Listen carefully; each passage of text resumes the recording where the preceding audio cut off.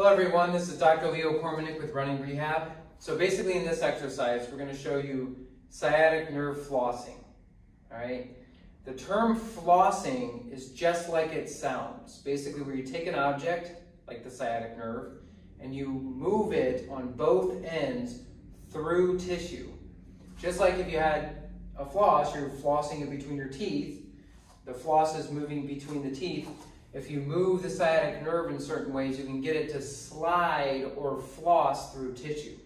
But the important information is that you're sliding it. So that means you have to relax it on one end and tension it on the other end, thus moving it, and then reversing that, okay?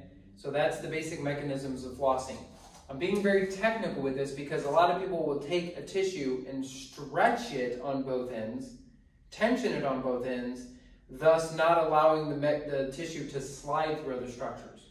So basically, the sciatic nerve comes out of the low back, forms a big chunk of nerve about the size of your thumb, and it runs right through the glute, right deep into the top part of the hamstring, right by your sit bone, down through the hamstring, splits in the hamstring.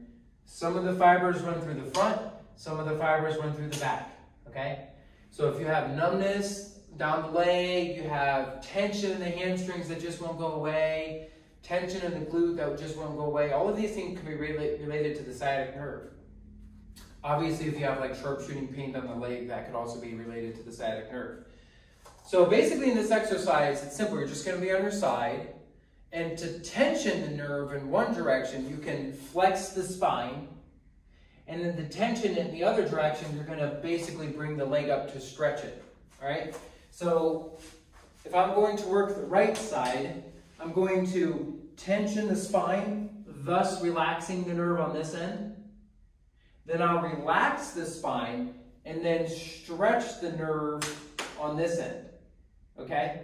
So basically I will flex the hip, straighten the knee, and then bring the toes up towards the shin, if I can handle the motion.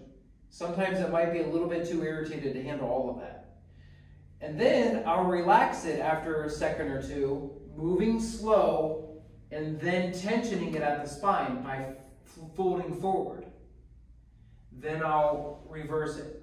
And again, just sort of moving at that pace. Now, oddly enough, your spinal cord runs all the way up to your brain, obviously. So moving your neck matters here. Like if I'm just in this position, I bring my neck forward, I will feel tension in the sciatic nerve more. But if I relax my neck back, then it releases. So you want to take your whole spine, relax it, and your whole spine, moving it. Just like you want to take your whole leg and move it. So to show you a little bit better visually how this is working, I'll show you seated, which is another good way to do it. But some people are in a lot of pain and they can't handle it seated, so then you'll do it sideline, but just for the sake of showing you.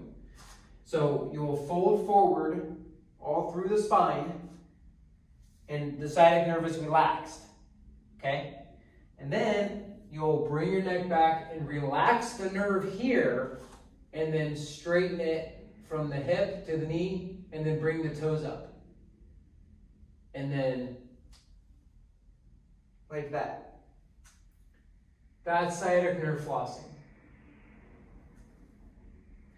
Now, if you have an injury to the nerve in a very specific segment, like say you have it diagnosed in the tarsal tunnel, which is right here, you have numbness or shooting nerve pain in the foot, then you can isolate that by doing the same mechanism, but when you get to here, really torquing that foot so that way you're bending it out and really stretching the nerve through there. So that would be how you release it with tarsal tunnel or Baxter's nerve impingement, right there for plantar fasciitis, okay? So if anybody gives you sciatic nerve flossing and you have plantar fasciitis and you're thinking to yourself, why in the heck am I doing this? You're going after that nerve, okay? And you're going to accentuate the motion at the foot. That's one example. If you have maybe calf cramps where you're running a marathon and your calf's always cramped and you don't know why, and your nutrition is great and you can't figure it out, your calf cramps could actually be coming from the nerve impingement. So there, what you'll do is you'll isolate a little bit more of the calf. You might even get a rope that really pulls the foot up towards the shin a little bit more so you can get more of a stretch right on the calf.